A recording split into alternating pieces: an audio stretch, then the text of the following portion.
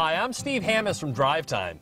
Did you know that motor vehicle crashes are the leading cause of death of all persons from the ages of 3 to 33 years old? Wearing your seatbelt is the single most effective thing you can do to protect yourself in a crash. Seatbelts should be worn no matter where you are in an automobile.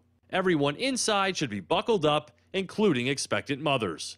For younger passengers, select a car seat based on your child's age and size.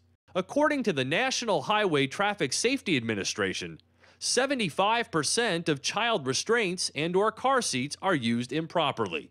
The latch system, standard on U.S. vehicles since 2002, is designed to make child seats easier to install. If you're unsure of proper usage, the NHTSA, as well as various state and local agencies, have inspection centers nationwide to assist. After 8 to 12 years of age, kids can normally fit into seatbelts properly, but they should still ride in rear seats.